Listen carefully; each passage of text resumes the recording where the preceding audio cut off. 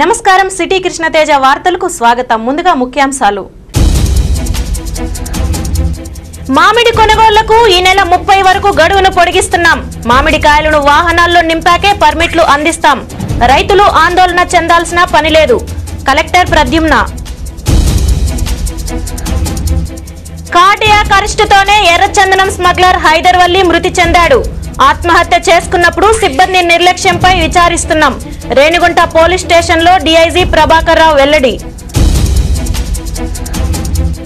కలియుగ మోక్ష సాధనకు యాగాలు యజ్ఞాలు అవసరం లేదు. హరినామ స్మరణే ఒక్కటే మోక్ష మార్గం. మెట్లోత్సవ కార్యక్రమానికి తరలివచ్చిన 3 రాష్ట్రాల భక్తులను ఉద్దేశించి విద్యా ప్రసన్న తీర్థ స్వామీజీ. శ్రీకాళహస్తి పుణ్యక్షేత్రంలో లోక కళ్యాణం కోసం పంచభూత మహాశాంతి యజ్ఞం. ప్రకృతి వైపరీత్యాల ప్రభావాన్ని తగ్గించడానికే యాగమన్న పెరుమాళ్ స్వామి. ప్రజలు జబ్బుల పట్ల అవగాహన పెంచుకోవాలి. చిన్న చిన్న సమస్యలకు వైద్యుడు అవసరం లేకుండా ముందు జాగ్రత్తలు తీసుకోకుంటే వైద్యులు అవసరం లేదు. ఎస్వి మెడికల్ కళాశాల ప్రిన్సిపల్ రమణయ్య. తిరుమల శ్రీ వెంకటేశ్వర స్వామివారి శ్రీ బాలాలయ మహోత్సంప్రోక్షణం సందర్భంగా 6 రోజుల పాటు స్వామివారి దర్శనాలను పూర్తిగా రద్దు చేయాలని టీటీడీ ధర్మకర్తల మండలి తీర్మానించింది. వాహనాల రాకపోకలపైన నియంత్రణ విధించాలని నిర్ణయించింది. ఇటీవల కాలంలో ఎప్పుడూ ఇంతకాలం స్వామివారి దర్శనాన్ని నిలిపివేసిన దాఖలా లేదు. మహాసంప్రోక్షం సజావుగా సాగడానికి ఆయా తేదీల్లో భక్తులు తిరుమలకు వచ్చి ఇబ్బంది పడకుండా ముందుగానే అప్రమత్తం చేయడానికి ఇదే సరైన నిర్ణయమని అభిప్రాయపడింది. ఈ మహాక్రతువు నేపథ్యంలో తిరుమలలో ఏర్పాట్లకు సన్నద్ధత, భక్తులకు మార్గదర్శనం చేయడమనే ఏకైక ఎజెండాతో టీటీడీ ధర్మకర్తల మండలి శనివారం తిరుమలలో సమావేశమైంది. అధ్యక్షుడు పుట్టా సుధాకర్ యాదవ్, ఈవో అనిల్ కుమార్ సింఘాల్, పలువురు సభ్యులు హాజరయ్యారు. సుదీర్ఘంగా చర్చించిన తర్వాత పలు కీలక నిర్ణయాలు వెలువరించారు. వారం రోజుల పాటు తిరుమలకు వాహనాలను అనుమతించకుండా అలిపిరి టోల్గేట్ను పూర్తిగా మూసివేయాలని తొలుత ప్రతిపాదన వచ్చింది. ఇది సరికాదని తుదకు విరమించుకుంది. పూజా క్రతువులు జరిగే ఆగస్టు 11 నుంచి 16వ తేదీ వరకు వాహనాలను ఆపివేయాలని ఆర్టీసీ అధికారులతో మాట్లాడి బస్సుల రాకపోకలను నియంత్రించాలని ప్రాథమికంగా నిర్ణయించారు. 2 కాలినడకన మార్గాల మూసివేతపైన చర్చ జరిగింది. భక్తకోటి నుంచి ఎదురయ్యే వ్యతిరేకతను దృష్టిలో ఉంచుకొని దీనిపైన వెనకడుగు వేశారు. సంప్రోక్షణకు ముందుగా సందర్భానుసారంగా తగిన నిర్ణయాలు తీసుకోవాలన్న అభిప్రాయానికి వచ్చారు. భక్తులకు ఇబ్బంది పెట్టడానికి కాదని పరిస్థితులు నియంత్రణలో ఉండేందుకు ఈ నిర్ణయాలు అని అధ్యక్షుడు ఈవో అనిల్ కుమార్ సింఘాల్ వివరించారు.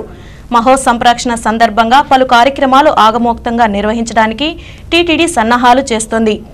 12న రాత్రి 7 గంటల నుంచి 9 గంటల మధ్య కళాకర్షణ ఉంటుంది. 14న అష్టబంధన సమర్పణ ఘట్టం మూలవర్లు పాద పద్మాల కింద శాస్త్రోక్తంగా జరుగుతుంది. ఈ పనులను అర్చకులే స్వయంగా చేస్తారు. మహాసంప్రోక్షణ చివరి రోజు 16న సాయంత్రం 5 నుంచి 6:30 గంటల మధ్య గరుడ వాహన సేవ, రాత్రి 9 నుంచి 11 గంటల మధ్య పెద్ద శేష వాహన సేవలు జరగనున్నాయి. దీంతో అష్టబంధన బాలాలయ మహోత్సంప్రోక్షణ పరిసమాప్తమవుతుంది. ఈలోపు టీటీడీ ధర్మకర్తల మండలి ఈ నెల 24న సాధారణ సమావేశం జరగనుంది. ఇందులోనూ కాలానుగుణంగా తీసుకోవాల్సిన చర్యలపై చర్చించే అవకాశం ఉంది. శనివారం మాత్రం మహాసంప్రోక్షణ అంశంపైనే ఏకైక అజెండాగా పెట్టుకుని సమావేశం జరిగింది. సుదీర్ఘ అనుభవం కలిగిన శ్రీవారి ఆలయ ఓఎస్డీ డాలర్ శేషాద్రి, బొక్కసం బాధ్యులు గురురాజారావు హాజరై తమ అనుభవాలను పంచుకున్నారు. మండలి సభ్యులు చల్లా రామచంద్రారెడ్డి, రాయపాటి సాంబశివరావు, పెద్దరెడ్డి, పొట్లూరి రమేష్ బాబు, సండ్రా వెంకట వీరయ్య, సుధా నారాయణమూర్తి, రుద్రరాజు పద్మరాజు, మేడా రామకృష్ణారెడ్డి, కె రాఘవేంద్రరావు, శ్రీకృష్ణ, అశోక్ రెడ్డి, జేఈఓలు శ్రీనివాసరాజు, పోలా భాస్కర్ హాజరయ్యారు.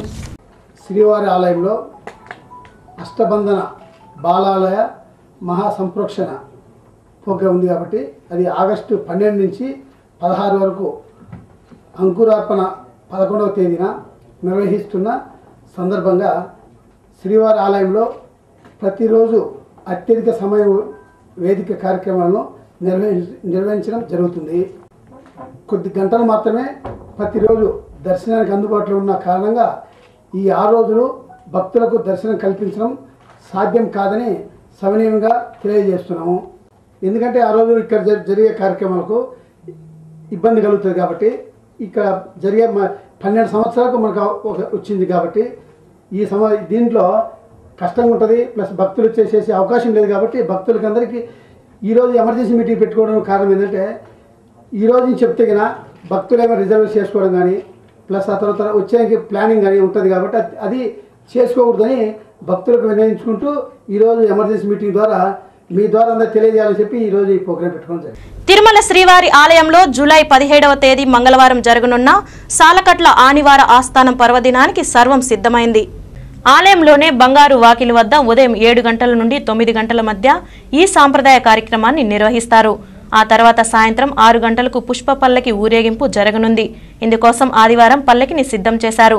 సోమవారం సాయంత్రానికి వాహన మండపం వద్ద వివిధ దేవతామూర్తుల సెట్టింగులను సిద్ధం చేయనున్నారు. మంగళవారం ఉదయానికి పుష్పాలంకరణలు పూర్తి చేస్తారు.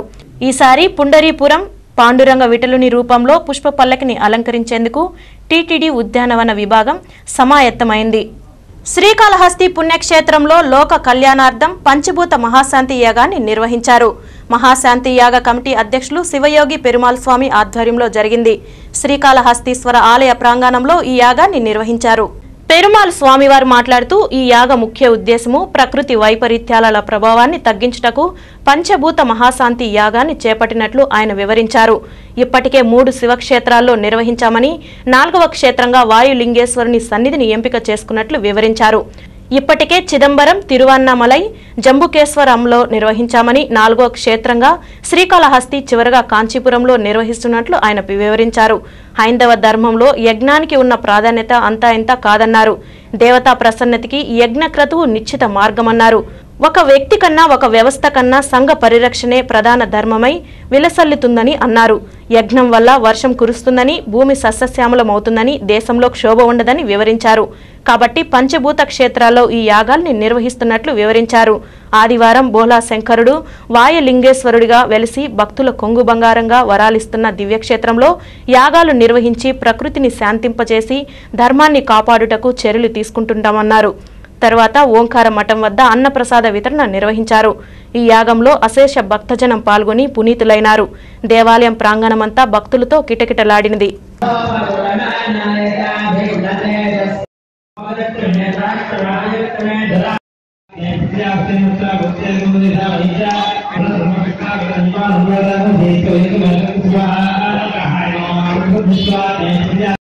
మామిడి కొనుగోళ్లను ఈ నెల 30వ తేదీ వరకు పొడిగిస్తున్నట్లు కలెక్టర్ ప్రద్యుమ్న పేర్కొన్నారు. మామిడి పండ్లను వాహనాల్లో నింపిన తర్వాతే పర్మిట్లు అందిస్తామని తెలిపారు. రైతులు ఆందోళన చెందాల్సిన అవసరం లేదని తెలిపారు. మామిడి రైతుల సమస్యలను దృష్టిలో ఉంచుకొని ఈ నెల 30వ తేదీ వరకు మామిడి కొనుగోలు చేయనున్నట్లు జిల్లా కలెక్టర్ పిఎస్ ప్రద్యుమ్న తెలిపారు. ఆదివారం ఆయన మీడియాతో మాట్లాడుతూ ఒక్కో రైతుకు 20 టన్నుల వరకు అనుమతిస్తున్నట్లు తెలిపారు. జిల్లాలో 74,000 మెట్రిక్ టన్నులు మాత్రమే మామిడి పంట కోయాల్సి ఉందన్నారు. రైతులు మామిడి పండ్లను లోడ్ చేసిన తర్వాత తహసీల్దార్ పరిశీలించి పర్మిట్లు అందిస్తారని తెలిపారు. కొందరు వాహన డ్రైవర్లు మద్యం సేవించి ఫ్యాక్టరీల వద్ద గొడవలు సృష్టిస్తున్నారని, అట్టివారిపై చర్యలు తీసుకుంటామన్నారు. అటువంటి వాహనాల్లో వచ్చిన మామిడిని కొనుగోలు చేయమని వివరించారు. డ్రైవర్ను పంపిన రైతులపై కూడా చర్యలు తీసుకుంటామన్నారు. మామిడి పరిశ్రమలకు వచ్చే పంపు నింపే బ్యాగు ఆలస్యమవుతున్నాయని, ఇది కూడా ఒక రకంగా అన్లోడ్కు కారణమవుతుందన్నారు. కృష్ణపట్నం పోర్టు కస్టమ్స్ అధికారులను సంప్రదిస్తున్నామని, మామిడి పరిశ్రమలకు మెటీరియల్ ఆలస్యం లేకుండా అందేలా చర్యలు తీసుకుంటామన్నారు. ఈ నెల 4వ తేదీ నుండి ఫ్యాక్టరీలకు అందించిన మామిడి రైతులకు మాత్రమే ప్రభుత్వం ₹7.50 చెల్లిస్తుందని పేర్కొన్నారు. జిల్లాలో ఉన్న పూర్తి మామిడి పండును ప్రభుత్వం కొనుగోలు చేస్తుందని వివరించారు. నిన్న 44 ఇంత దాదాపుగా 74,000 మెట్రిక్ టన్స్ ఫ్యాక్టరీలో తీసుకోవాలి. అండ్ ఫ్యాక్టరీలో సుమారుగా 50,000 టన్నుల వరకు ఫ్యాక్టరీలో కెపాసిటీ ఉంది. సో 24,000 టన్నులు ఎక్సెస్ ఉంది ఫీల్డ్లో. ఈ 50,000 టన్నులు కూడా వాళ్ళు ప్రభుత్వము మద్దతు ధర ఇచ్చింది కాబట్టి వాళ్ళు ఇక్కడ దాకా రాగలిగారు. ఇది వాళ్ళు చెప్పింది. కార్డియాక్ అరెస్టుతోనే ఎర్రచందనం నిందితుడు హైదర్వల్లి మృతి చెందినట్లు డీఐజీ ప్రభాకర్ రావు తెలిపారు. ఎర్రచందనం స్మగ్లర్ మృతిపై డీఐజీ ప్రభాకర్ రావు ఆదివారం రేణుగుంట పోలీస్ స్టేషన్ను సందర్శించి జరిగిన ఘటనపై విచారణ చేశారు. అర్బన్ రూరల్ పోలీసులను ఆయన విచారించారు. అనంతరం ఆయన మీడియాతో మాట్లాడుతూ హైదర్వల్లి గతంలో ఎర్రచందనం అక్రమ రవాణా చేసేవాడని చెప్పారు. అతన్ని విచారణ నిమిత్తం తమ సిబ్బంది తీసుకువచ్చారని తెలిపారు. అతను పోలీస్ స్టేషన్లో బాత్రూంలో ఉన్న యాసిడ్ తాగి ఆత్మహత్య పాల్పడడంతో సివిమ్స్కు తరలించారని అన్నారు. అయితే చికిత్స సమయంలో కార్డియాక్ అరెస్ట్ అవడంతో అతను మృతి చెందినట్లు తెలిపారు. ఆత్మహత్యకు పాల్పడిన సమయంలో సిబ్బంది ఎవరన్నా నిర్లక్ష్యంగా వహించారా అన్న కోణంలో విచారిస్తున్నట్లు చెప్పారు. అలాంటి వారిపై చర్యలు తీసుకుంటామని తెలిపారు. ఇక్కడ సర్వేలెన్స్ ఎవరు నెగ్లిజెన్స్ ఉంది, ఎందుకంటే పోలీసు కస్టడీలోకి వచ్చిన తర్వాత అతని నెగ్లిజెన్స్ మా పోలీసు ఎవరైతే సెంట్రీ ఉంటారో వాళ్ళ నెగ్లిజెన్స్ పాత్ర ఎంత ఉందన్నది విచారించడానికి నేను వచ్చాను. ఎందుకంటే వాళ్ళ మీద డిపార్ట్మెంటల్ యాక్షన్ తీసుకుంటారు. ఊహించుకొని రాసుకున్నదే అది. నేను చెప్పాను కదా, ఇప్పుడు ఫ్యాక్ట్స్ చెప్పాను కదా. అతను నేరస్తుడు, పాత నేరస్తుడు, ఇప్పుడు కూడా మళ్ళీ నేరం ఉన్నాడు. అతన్ని విచారించడానికి తీసుకొచ్చారు. తీసుకొచ్చిన తర్వాత అతను స్వయంగా యాసిడ్ తీసుకోవటం వలన హాస్పిటల్లో అడ్మిట్ చేయడం జరిగింది. దానివల్ల కలియుగంలో మోక్ష సాధనకు యజ్ఞాలు యాగాలు తపస్సు చేయనవసరం లేదని, హరినామ స్మరణ చేస్తే చాలని బెంగళూరులోనే కొక్కే సుబ్రహ్మణ్య మఠాధిపతి శ్రీ విద్యాప్రసన్న తీర్థ స్వామీజీ ఉద్ఘాటించారు. టిటిడి దాస సాహిత్య ప్రాజెక్టు ఆధ్వర్యంలో మెట్లోత్సవ కార్యక్రమాలు తిరుపతిలోని రైల్వే స్టేషన్ వెనుక వైపు గల 3వ సత్రం ప్రాంగణంలో ఘనంగా ప్రారంభమయ్యాయి. ఈ సందర్భంగా విద్యాప్రసన్న తీర్థ స్వామీజీ మంగళ శాసనాలు చేస్తూ శ్రీ వెంకటేశ్వరుడు శ్రీ వైకుంఠం నుండి తిరుమలపై కాలుమోపి సకల జీవరాశులను రక్షిస్తున్నారని అన్నారు. ఇలాంటి పవిత్రమైన ప్రదేశంలో మెట్లోత్సవం నిర్వహించడం గొప్ప విషయమన్నారు. సూర్యోదయం సూర్యాస్తమయం సమయాల్లో 2 విషయాలపై దృష్టి పెట్టకుండా భగవన్ నామస్మరణ చేస్తే సత్ఫలితాలు వస్తాయన్నారు. దాస సాహిత్య ప్రాజెక్టు హైందవ సనాతన ధర్మ ప్రచారానికి విశేషంగా కృషి చేస్తోందన్నారు. కొక్కే సుబ్రహ్మణ్యం క్షేత్రంలో సాక్షాత్తు ఆదిశేషుడే కొలువయ్యారని, ఇక్కడ స్వామివారిని దర్శిస్తే కష్టాలు తొలగిపోతాయన్నారు. ధర్మ ప్రచారంలో భాగంగా దాస సాహిత్య ప్రాజెక్టు ఆధ్వర్యంలో 20 ఏళ్ల నుండి క్రమం తప్పకుండా మెట్లోత్సవం నిర్వహిస్తుందన్నారు. సంవత్సరంలో ధనుర్మాసనం, కార్తీకం, ఆషాఢం మాసంలో ఈ మెట్లోత్సవం జరుగుతుందన్నారు. ఎందరో మహర్షులు, రాజర్షులు, శ్రీ పురందర దాసులు, శ్రీ వ్యాస రాజయతీశ్వర్లు, శ్రీమాన్ అన్నమాచార్యులు, శ్రీకృష్ణ దేవరాయలు లాంటి మహనీయులు భక్తి ప్రపత్తులతో వెంకటాద్రిని పర్వతాన్ని ఎక్కి మరింత పవిత్రమయం చేశారని అన్నారు. ఆంధ్రప్రదేశ్, తమిళనాడు, కర్ణాటక రాష్ట్రాల నుండి 3000 మందికి పైగా భజన మండళ్ల సభ్యులు పాల్గొనడం సంతోషకరమన్నారు. కాగా సోమవారం ఉదయం 4 గంటలకు అలిపిరి మెట్ల మార్గం నుంచి తిరుమలకు చేరుకోనున్నారు. తిరుమల శ్రీవారిని పలువురు ప్రముఖులు దర్శించుకున్నారు. ఆదివారం ఉదయం వీఐపీ విరామ సమయంలో సుప్రీంకోర్టు మాజీ న్యాయమూర్తి దళమేశ్వరరావు, తెలంగాణ ఎంపీ సీతారాం నాయక్ స్వామివారిని దర్శించుకుని స్వామివారి ఆశీస్సులు పొందారు. ఆలయ అధికారులు వీరికి స్వాగతం పలికి దర్శన ఏర్పాట్లు చేశారు. దర్శనానంతరం రంగనాయకుల మండపంలో వేద పండితులు వేద ఆశీర్వచనం చేశారు. ఆలయ అధికారులు వీరిని పట్టు వస్త్రంతో సత్కరించి స్వామివారి తీర్థ ప్రసాదాలు అందజేశారు. అనంతరం మీడియాతో ఎంపీ సీతారాం నాయక్ మాట్లాడుతూ ప్రత్యేక హోదా కోసం పార్లమెంట్లో తాము మద్దతు పలికామని తెలిపారు. ఉత్తర భారతదేశం, దక్షిణ భారతదేశం అని వివక్ష మోదీది కాదని, దేశానికి అధిక రెవెన్యూ దక్షిణ భారతదేశం నుంచే వస్తున్నా వివక్ష చూపడం సరైన పద్ధతి కాదని సీతారాం నాయక్ తెలిపారు. తిరుమల తిరుపతి దేవస్థానంకి ఎంతైతే ప్రాధాన్యత ఇస్తున్నారో హాదీరాం బాబా మఠానికి కూడా కొంత ప్రాధాన్యత ఇవ్వాలని రాష్ట్ర ప్రభుత్వానికి సీతారాం నాయక్ విజ్ఞప్తి చేశారు. దారి లేదు, అది చాలా బాధాకరం అనిపించింది. గతంలో ఉండేటువంటి మెట్లను కూడా తీసేశారు. దేవస్థానం కమిషనర్ గారిని, దేవాదాయ శాఖ వాళ్ళని, ముఖ్యంగా ముఖ్యమంత్రి గారిని కోరుతా ఉన్నాను. ఇక్కడ కూడా చాలామంది గిరిజనులు ఉన్నారు. మరి వాళ్ళ మనోభావాలను గుర్తించి దయచేసి తప్పనిసరిగా హాథీరాం మఠ్ని పునరుద్ధరించి చాలా ప్రాచుర్యానికి తీసుకురావాలని కోరుతా ఉన్నాను. మేము ప్రత్యేక హోదా గురించి కేంద్ర ప్రభుత్వం ఏదైతే మాట ఇచ్చిందో ఆ మాట నిలబెట్టుకోవాలని మేము సపోర్ట్ చేశాం. పార్లమెంట్లో మేము లేచి మాట్లాడినప్పుడు అన్నాం, మీరు మాట ఇచ్చారు, మాట నిలబెట్టుకోండి. ఒక ప్రత్యేక హోదా కాదు, అది దురదృష్టమేమన్నది. ఎందుకంటే 2 కొత్త రాష్ట్రాలు ఏర్పడ్డప్పుడు ఆ రాష్ట్రాలకు రీఆర్గనైజేషన్ బిల్లు ఏది పెట్టిందో అది ఇవ్వాలి. మేము ఒంటికాల మీద నిలబడి అడుగుతున్నాం. ఇప్పటికీ ఏది సాధ్యం అయితే లేదు. అంటే ఎట్లా తయారైందంటే దక్షిణ భారతదేశం, ఉత్తర భారతదేశం అనేటువంటి వివక్ష వచ్చింది. అది నేను మాట్లాడిన మాట కాదు. 3 రోజులు దాని మీద రాష్ట్రాల వారీగా చూస్తే దక్షిణ భారతదేశం నుంచి ఆదాయం ఎక్కువ ఇస్తున్నాం. 60% మనం ఇస్తే 40% వాటి దేశానికి ఇస్తున్నాం. 60% ఇచ్చినప్పుడు ఇక్కడ ప్రాజెక్ట్స్ కానీ ఇక్కడ ఉండేటువంటి దేనికన్నా వాళ్ళు ప్రాధాన్యత ఇవ్వాలి కదా, ప్రాధాన్యత ఇవ్వడం లేదు. మేము పార్లమెంట్లో మాట్లాడిన దాన్ని పట్టించుకోవడం లేదు. ఇది మంచిది కాదని మేము చెప్తా ఉన్నాం. ఏదేమైనా ఆంధ్రప్రదేశ్ ఒక రాజధాని, చాలా పురాతనమైనటువంటి రాజధాని వదిలిపెట్టి వచ్చింది కనుక ఆంధ్ర ప్రజలకు కావాల్సింది 100కు 100% కేంద్ర ప్రభుత్వం ఇవ్వాలి. రేపు పార్లమెంట్లో మళ్ళీ మాట్లాడతాం. ఆశ మనిషిని జీవింపచేస్తుందని, ఆశావహ దృక్పథంతో ఉన్నత శిఖరాలు అధిరోహించాలని ఉమ్మడి హైకోర్టు న్యాయమూర్తి దుర్గాప్రసాద్ అన్నారు. యువత పాజిటివ్ థింకింగ్తో జీవితానికి దిశానిర్దేశం చేసుకోవాలన్నారు. తిరుపతి మహతి ఆడిటోరియంలో ప్రముఖ న్యాయవాది, వ్యక్తిత్వ వికాస నిపుణులు కెఎస్ వాసు రచించిన వేవ్స్ అండ్ వరీస్ పుస్తక ఆవిష్కరణ జరిగింది. ఈ కార్యక్రమానికి ముఖ్య అతిథిగా హైకోర్టు న్యాయమూర్తి దుర్గాప్రసాద్ విచ్చేసి ఆయన చేతుల మీదుగా ఆవిష్కరింపజేశారు. వాసు రచించిన 365 సూక్తులు ప్రతి ఒక్కరి జీవితంలో ఎంతగానో ఉపయోగపడుతున్నాయన్నారు. ఈ పుస్తకాలు ప్రతి ఒక్కరి జీవితానికి దగ్గరగా ఉంటాయని, రచయిత తాను అనుభవాత్మకంగా రచించినవని తెలిపారు. యువతకు ఈ పుస్తకం ఎంతో దోహదపడుతుందని చెప్పారు. 2 నెలల క్రితం అంటే సుమారు మే నెలలో వాసు నాకు ఫోన్ చేసి చెప్పాడు, సార్ నేను ఒక పుస్తకాన్ని రాశాను, waves and worries won't stay forever. ఆ పుస్తకానికి మీరు మున్నుడి అంటే ప్రిఫేస్ రాయాలని చెప్పి నన్ను కోరాడు. అప్పుడు నేను హైకోర్టులో ఈ సమ్మర్ వెకేషన్ పెన్షన్ ఉంటుంది, సమ్మర్లో సెలవులు ఉన్నప్పుడు కొంతమంది జడ్జిలు పనిచేస్తారు, లాయర్లకు తెలుసు, మిగతా వాళ్ళకి తెలియదు కాబట్టి చూస్తున్నాను. ఆ వెకేషన్ పెన్షన్ నేను లీవ్ చేస్తూ కొంచెం బిజీలో ఉంటూ నేను చెప్పాను వాసు గారికి, నేను దానికి ప్రిఫేస్ రాయడానికి నాకు సమయం ఇస్తారు, దయచేసి ఏమనుకోవద్దు అంటే అన్నాడు అతను. కనీసం మీరు ఈ పుస్తకాన్ని ఆవిష్కరించడానికైనా ఒప్పుకోవాలి, మీ చేతుల మీదుగా ఆవిష్కరణ జరగాలి అని కోరాడు. నేటి ఆధునిక జీవిత విధానంలో విద్యార్థులు, యువకులు, ప్రజలు ఐప్యాడ్స్, వాట్సాప్ చాటింగ్లకు అలవాటు పడి పుస్తకాలు చదవడం తగ్గిపోయిందని రచయిత వాసు అన్నారు. పిల్లలు మంచి పుస్తకాలు చదివేలా ఆసక్తి పెరగాలని కోరారు. పిల్లల్ని పుస్తకం పట్ల ఆకర్షితులు చేయాల్సిన ప్రయత్నము, అవసరము ప్రతి ఒక్క తల్లిదండ్రుల మీద ఉంది, విద్యా వ్యవస్థల మీద ఉంది. అందువల్ల మంచి పుస్తకాలు, వారు ఈజీగా చదవగలిగిన పుస్తకాలు తీసుకొస్తే పిల్లలు అట్రాక్ట్ అవుతారు. అందుకనే నేను ఈరోజు ఒక బుక్ రాశాను, waves and worries won't stay for ever అని. పిల్లలు అది కంటిన్యూస్గా చదవాలనో లేకపోతే ఒక 500 పేజీలో 400 పేజీలో లేకుండా వారికి పనికొచ్చేదానికి, వారి జీవితంలో, వారి రోజు దైనందిన జీవితంలో వారికి పనికొచ్చేదానికి కావాల్సిన కిటుకుల్లాగా, టిడ్బిట్స్ లాగా, ఒక చిన్న కొటేషన్స్ లాగా దాన్ని తీసుకొచ్చాను.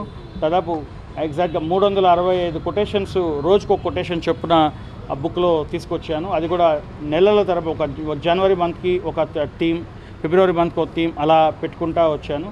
కాబట్టి దీనివల్ల ఏమవుతుందంటే పిల్లలు ఆ కొటేషన్ని ఒకసారి 2 సార్లు చదివి దాని జీవితంలో ఎక్కడన్నా కూడా ఇంప్లిమెంట్ చేయడానికి ప్రయత్నిస్తే డెఫినెట్గా రిజల్ట్స్ అనేది వస్తుంది. కేంద్ర ప్రభుత్వం జమిలీ ఎన్నికల నిర్వహణకు ప్రయత్నిస్తుందని, దీన్ని అడ్డుకోవాలని పలు పార్టీలకు చెందిన నాయకులు అభిప్రాయం వ్యక్తం చేశారు. తిరుపతిలోనే ఓ ప్రైవేట్ స్కూల్లో జమిలీ ఎన్నికలు సాధ్యాలు అసాధ్యాలు అనే అంశంపై రౌండ్ టేబుల్ సమావేశం జరిగింది.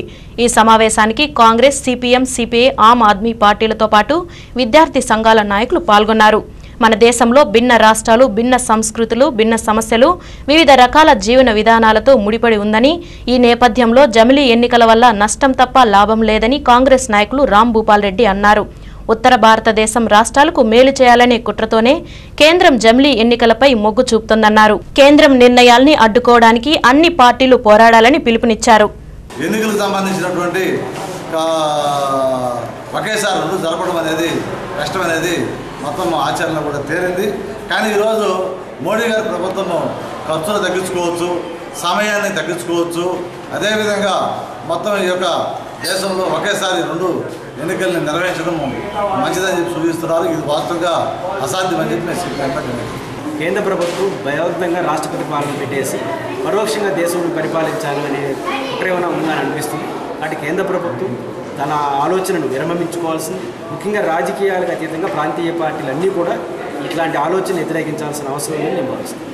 జాతీయ సమస్యలు మాత్రమే మొదటి స్థానాన్ని ఆక్రమించి మన దక్షిణాది రాష్ట్రాలకు సంబంధించిన సమస్యలు వెనుకకు పోయే అవకాశం చాలా ఎక్కువగా ఉంది. దీనిని కాంగ్రెస్ పార్టీ తరఫున మేము ముక్త కంఠంతో ఖండిస్తూ, దీనిని మేము వ్యతిరేకిస్తూ, జమిలీ ఎన్నికలు ఈ సమయంలో అవసరం లేదని తీర్మానం చేసి ఏఐపీ పార్టీ ప్రజలు జబ్బుల పట్ల అవగాహన పెంచుకుంటే డాక్టర్లతో అవసరం లేకుండా సొంత చికిత్సతో నయం చేసుకోవచ్చునని ఎస్వి మెడికల్ కళాశాల ప్రిన్సిపల్ రమణయ్య తెలిపారు.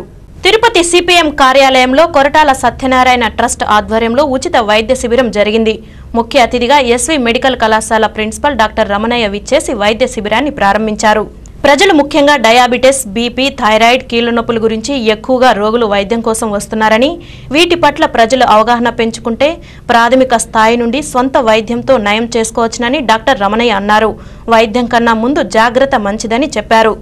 ఈ 4 చెప్పాలంటే కొంచెం వాళ్ళలో మెడికల్ నాలెడ్జ్ కానీ అవగాహన కల్పిస్తే ఎవరికి వాళ్ళే వైద్యం చేసుకోవాల్సిన జబ్బులు ఇవన్నీ. ఎందుకంటే మొదటిసారి తెలుసుకోవాలి, దాని పర్యవసానాలు నేర్చుకోవాలి, ఎవరికి వాళ్ళు దాన్ని సరి చేసుకునేదానికి ప్రయత్నం చేయాలి. మొదటిసారి డాక్టర్ అవసరం, తర్వాత పేషెంటే డాక్టర్ అయిపోవాలి, 10 మందికి చెప్పే పరిస్థితి రావాలి. అటుంటే బాగుంటుంది. ఇంకా ఫ్యూచర్లో కూడా ఇంకా మరిన్ని శిబిరాలు నిర్వహించి ఆ పరిస్థితి తీసుకొచ్చేదానికి ప్రయత్నం చేస్తాం. సిపిఎం నాయకులు కుమార్ రెడ్డి మాట్లాడుతూ వైద్యం ఖరీదైపోతున్న నేపథ్యంలో పేద బడుగు బలహీన వర్గాల వారి కోసం ఉచిత వైద్య శిబిరం ఏర్పాటు చేశామన్నారు. స్విమ్స్ వైద్యులతో పాటు చదలవాడ సంస్థల నుండి వైద్యం అందించాలని తెలిపారు. దీనికోసం అని చెప్పి ఈ ప్రాంతంలో ఉండే వాళ్ళందరినీ కూడా సర్వే చేసి వాళ్ళకున్న జబ్బుల్ని గుర్తించి వాళ్ళకి సలహాలు సూచనలు ఇవ్వడానికి రోటాల గారి సత్యనారాయణ పేరుతో ఆరోగ్య సలహా కేంద్రం ఏర్పాటు చేసి 3 సంవత్సరాలకు చాలా విజయవంతంగా నడుస్తామని ఈ ప్రాంత ప్రజలందరికీ కూడా అందుబాటులో ఉండి సహాయం అందిస్తుంది. ఈ కార్యక్రమం నిర్వహించడానికి మాకు చాలామంది దాతలు సహకరిస్తున్నారు. వాళ్ళందరికీ కూడా మేము ధన్యవాదాలు తెలియజేస్తున్నాం. ప్రజలందరూ కూడా ఈ యొక్క అవకాశాన్ని ఉపయోగించుకొని విజయవంతంగా వాళ్ళకు అవసరమైన సేవలు పొందాలని చెప్పని. మోసపూరిత వాగ్దానాలతో అధికారంలోకి వచ్చిన కేంద్ర రాష్ట్ర ప్రభుత్వాలు రాష్ట్రాన్ని తడిగుడ్డతో గొంతుకోసారని కాంగ్రెస్ పార్టీ నాయకులు నవీన్ కుమార్ రెడ్డి అన్నారు. కాంగ్రెస్ పార్టీ అధినేత రాహుల్ గాంధీని కలిసిన అనంతరం మాజీ ముఖ్యమంత్రి కిరణ్ కుమార్ రెడ్డి, రాష్ట్ర incharge women Chandy, PCC president రఘువీరారెడ్డిల సమక్షంలో కాంగ్రెస్ పార్టీలో చేరిన నవీన్ కుమార్ రెడ్డి ఢిల్లీ నుంచి బయలుదేరి ఆదివారం మధ్యాహ్నం రేణిగుంట ఎయిర్పోర్టుకు చేరుకున్నారు. ఈ సందర్భంగా కాంగ్రెస్ పార్టీ నాయకులు, కార్యకర్తలు ఆయనకు గజమాలలతో ఘనంగా స్వాగతం పలికారు. అనంతరం ఆయన మీడియాతో మాట్లాడుతూ కాంగ్రెస్ పార్టీలో చేరడం సంతోషంగా ఉందని అన్నారు. ఉమ్మడి రాష్ట్ర ముఖ్యమంత్రిగా కిరణ్ కుమార్ రెడ్డి ఎంతో అనుభవం కల వ్యక్తి అని అన్నారు. ఆయన నాయకత్వంలో మేమంతా ప్రజా సమస్యలపై రాజీలేని పోరాటం చేస్తామని చెప్పారు. రాష్ట్ర విభజనలో ఇచ్చిన హామీలు నెరవేర్చకుండా కేంద్ర ప్రభుత్వం తుంగలో తొక్కిందని ప్రజలు గమనిస్తున్నారని అన్నారు. ప్రస్తుతం కాంగ్రెస్ వైపు చూస్తున్నారని తెలిపారు. అనంతరం ఎయిర్పోర్టు నుంచి ర్యాలీగా తిరుపతికి బయలుదేరి వెళ్లారు. రాష్ట్ర విభజన సమయంలో ఏదైతే చట్టం చేశారో పార్లమెంట్లో, దాన్ని ఈరోజు తుంగలో తొక్కే విధంగా కేంద్ర రాష్ట్ర ప్రభుత్వాలు వ్యవహరిస్తున్నటువంటి తీరుకు వ్యతిరేకంగా ఒక కాంగ్రెస్ పార్టీ సైనికుడిలాగా పనిచేయాలని చెప్పని ఈరోజు కాంగ్రెస్ పార్టీ ఈ దేశానికి దిశ దశ చూపిస్తుందని చెప్పని ఇటు భారతదేశంలో ఉండే కోట్లాది మంది ప్రజలు, అదేవిధంగా ఆంధ్రప్రదేశ్లో ఉన్నటువంటి 5 కోట్ల మంది ప్రజలు కూడా ఈరోజు కాంగ్రెస్ వైపు చూస్తున్నారు. ఎందుకంటే ఇటు బీజేపీ కానీ తెలుగుదేశం పార్టీ కానీ ఓట్ల కోసం, సీట్ల కోసం మాయ మాటలు, మోసపూరిత వాగ్దానాలు చేసి అధికారంలోకి వచ్చిన తర్వాత ఈరోజు రాష్ట్రానికి ప్రత్యేక హోదా లేదని చెప్పడము, ప్రజల సమస్యలు పరిష్కరించేందుకు నిరంతరం ప్రజల పక్షాన నిలబడి వారికి అండగా ఉండేందుకు ప్రజా సంక్షేమ కార్యాలయాలను ప్రారంభిస్తున్నట్లు చిత్తూరు మాజీ ఎమ్మెల్యే సీకే బాబు అన్నారు. ప్రజా సమస్యల పరిష్కారానికి ప్రజల పక్షాన నిలబడి నిరంతర పోరాటానికి సిద్ధమని మాజీ ఎమ్మెల్యే సీకే బాబు అన్నారు. ఆదివారం చిత్తూరు నగరంలోని మురకంబట్టులో 1, 2, 50వ డివిజన్లలో ప్రజా సంక్షేమ కార్యాలయాలను ఆయన ప్రారంభించారు. ఈ సందర్భంగా ఆయన మాట్లాడుతూ చిత్తూరు నియోజకవర్గంలోనే ప్రజల సమస్యలతో కొట్టుమిట్టాడుతున్నారు. పరిష్కరించాల్సిన పాలకులు పూర్తిగా పట్టించుకోవడం లేదని వాపోయారు. ప్రజలు ఎదుర్కొంటున్న సమస్యల పరిష్కారానికి ఎంత పెద్ద పోరాటాలు చేయడానికి తాము సిద్ధమని, వెనకడుగు వేసే ప్రసక్తే లేదని ఆయన స్పష్టం చేశారు. ప్రజలకు అండగా నిలిచేందుకు కార్యాలయాలను ప్రారంభించడం జరిగిందని తెలిపారు. నగరంలోనే అన్ని డివిజన్లలో ప్రజా సంక్షేమ కార్యాలయం ఏర్పాటు చేసి ప్రజలకు మరింత దగ్గరగా ఉంటానని ఆయన తెలిపారు. ఎవరైనా సమస్య ఉంటే తన దృష్టికి తీసుకురావాలని ఆయన కోరారు. ఈ సందర్భంగా నగరంలోనే సీకే బాబు అభిమానులు పెద్ద ఎత్తున మోటార్ సైకిల్ ర్యాలీ నిర్వహించారు. పూర్వ వైభవాన్ని తలపించే విధంగా అభిమానులు రోడ్లపైకి వచ్చారు. ప్రతి ఒక్క డివిజన్లో కూడా ఇలాంటి కార్యక్రమాలు ఏర్పాటు చేయాలని చెప్పి నేను అందరినీ కార్యకర్తలు కానివ్వండి, నా అభిమానులు కానీ, నా స్నేహితులు కానివ్వండి, ప్రజలపైన ఏ విధమైన ఒక అపోహలు ఉందో ఆ అపోహలను తొలగించే విధంగా వాళ్లకు ఎవరైతే ప్రజా సంక్షేమం గురించి పాటుపడతారో దాన్ని చైతన్యపరిచే విధంగా తెలియజెప్పాల్సిన అవసరం, బాధ్యత ఎంతైనా ఉందని చెప్పేసి దానిలో భాగంగా ప్రతి ఒక్క డివిజన్లో కూడా ఒక్కొక్క కార్యాలయం, ఇటువంటి ప్రజా సంక్షేమ కార్యాలయం ఏర్పాటు చేయాల్సిందిగా నేను అందరికీ సవినీయంగా మనవి చేస్తూ మనమందరం ప్రజల కోసం ఉండాలా. రాష్ట్రం లోటు బడ్జెట్తో విడిపోయినప్పటికీ ఎన్ని ఆటుపాట్లు ఎదురైనా ముఖ్యమంత్రి చంద్రబాబు నాయుడు 1500 రోజుల పాలన సమర్థవంతంగా పూర్తి చేసుకున్నారని టీడీపీ నాయకులు తెలిపారు. తిరుపతి జీవకోణలోనే అంబేద్కర్ విగ్రహం వద్ద టీడీపీ నాయకులు, బలిజ జేఏసీ నాయకులు నీలం బాలాజీ ఆధ్వర్యంలో అంబేద్కర్ విగ్రహానికి పూలమాలలు వేసి సమర్పించి నివాళులర్పించారు. ఈ సందర్భంగా ఆయన మాట్లాడుతూ టీడీపీ ప్రభుత్వం అధికారం చేపట్టి 150 రోజులు పూర్తి చేసుకున్న సందర్భంగా ముఖ్యమంత్రి చంద్రబాబు నాయుడికి శుభాకాంక్షలు తెలిపారు. ఎన్ని సమస్యలు ఎదురైనా మొక్కవోని ఆత్మవిశ్వాసంతో పాలన సాగిస్తున్నారని, ఆయనకు శ్రీవారు మనోధైర్యాన్ని ప్రసాదించాలని కోరారు. ఈ కార్యక్రమంలో ఆ పార్టీ నాయకులు, జేఏసీ సభ్యులు పాల్గొన్నారు. ఉమ్మడి ఆంధ్రప్రదేశ్ విడిపోయిన తర్వాత కొత్తగా ఏర్పడినటువంటి నవ్యాంధ్రప్రదేశ్ మొట్టమొదటి ముఖ్యమంత్రిగా నారా చంద్రబాబు నాయుడు గారు మొదటి ముఖ్యమంత్రిగా ప్రమాణ స్వీకారం చేసి నేటితో 1500 రోజులు పూర్తయిన శుభ సందర్భంగా మా జేఏసీ ఆధ్వర్యంలో మా ముఖ్యమంత్రి గారి నాయకత్వం భవిష్యత్తుకు చాలా అవసరమని, భవిష్యత్తులో కూడా ఆయన ముఖ్యమంత్రిగా ఉండాల్సిన అవసరం ఆవశ్యకత ఎంతైనా ఉందని చెప్పి ఈ సందర్భంగా మేము 1500 రోజులు పూర్తి చేసుకున్న సందర్భంగా మేము అందరి పేద ప్రజల సమక్షంలో ఒక కేక్ కట్ చేసి గ్రామ సమస్యలు తీర్చకపోతే గ్రామ పంచాయతీ కార్యాలయం ముందే ధర్నాలు తప్పవంటూ ఏపీబీసీ రాష్ట్ర అధ్యక్షుడు బాలాజీ ప్రసాద్ రెడ్డి హెచ్చరించారు. శ్రీకాళహస్తి నియోజకవర్గంలోనే ఏర్పేడు మండలం పాత వీరాపురం గ్రామ పంచాయతీలో ఏపీబీసీ సంఘం రాష్ట్ర అధ్యక్షుడు బాలాజీ ప్రసాద్ రెడ్డి పర్యటించారు. గ్రామ పంచాయతీలోని ప్రజలు గ్రామ సమస్యలను ఆయన దృష్టికి తీసుకుని వెళ్లగా ఆ గ్రామానికి వెళ్లడానికి సూచిక బోర్డు లేకపోవడం, రోడ్లపై నీరు నిలువ ఉండడం కనిపించింది. గ్రామ సమస్యలు విన్న బాలాజీ ప్రసాద్ రెడ్డి స్పందిస్తూ ప్రభుత్వ అధికారులు వెంటనే స్పందించి గ్రామ సమస్యలు పరిష్కరించాలని, లేని పక్షంలో స్థానిక పంచాయతీ కార్యాలయం వద్ద పెద్ద ఎత్తున ధర్నాలు కార్యక్రమాలు నిర్వహిస్తున్నామన్నారు. ఈ కార్యక్రమంలో MPTC Muniratnam Reddy, single window director Karimulla, single window vice chairman Venkatesh, మాజీ సర్పంచ్ ప్రభు, చిన్న కోదండరామిరెడ్డి, బీసీ నాయకులు పాల్గొన్నారు. ఉద్యోగం చేసినప్పుడు కాకుండా పదవీ విరమణ చేసిన తర్వాత ప్రభుత్వం తమను పట్టించుకోవాలని మాజీ సైనిక ఉద్యోగులు పేర్కొన్నారు. తిరుపతిలోనే ఓ ప్రైవేటు హాల్లో మాజీ సైనికుల సంక్షేమ సంఘం సమావేశం జరిగింది. గతంలో 4 సమావేశాలు జరిగాయని, సమస్యలపై ఎన్నో మార్లు కలెక్టర్, ఆర్డీఓ, ఎంఆర్ఓలను కలిశామని అయినా పరిష్కారం కాలేదని సంఘం నాయకులు పీసీ స్వామి తెలిపారు. సర్వీస్లో ఉన్నప్పుడు కాకుండా పదవీ విరమణ చేసిన తర్వాత ఉద్యోగుల గురించి ప్రభుత్వం పట్టించుకోవడం లేదని అన్నారు. భవిష్యత్ పోరాటాలకు సిద్ధం కావాలని పిలుపునిచ్చారు.